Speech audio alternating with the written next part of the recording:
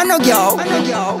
Jesus comes trap. Say what? Jesus comes trap. Well, I for one can't tell you that that's a fact, but reading from the Jamaica Star, I can tell you that Jesus was indeed shot by the cops. Jesus comes trap. In a this millennium, artillery's armies, many guns. As Clarke stared at the spot where her baby father, Carl Jesus Montague, was shot in their McIntyre Villa, Kingston 16, tears gushing like streams of river, she could not hold it back.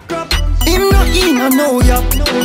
Closely watch him make back. Remember last time. This Jesus might not be the one to whom many Christians praise. 39-year-old Miss Clarke told the Weekend Star that she is still in a daze after losing her daughter's best friend and the most loving person she knew. Now she's feeling afraid. He was such a nice person, someone you can depend on. If I'm in any difficulties, I can call him. Don't matter where he is, he might leave and come and make sure me alright. She said. He was so good to his daughter, he make sure she good. Right through the day, he bring food for her. When I tell you, he cherished our daughter because she is an only child. Reports are that about 10 p.m. on Wednesday, Montague was fatally shot as he was engaged in a confrontation with the cops. During the incident, police say a 9mm pistol was seized. Others say they can't believe. Now, Clarke is saying she have no idea why them kill him because he was never involved in no wrongdoings.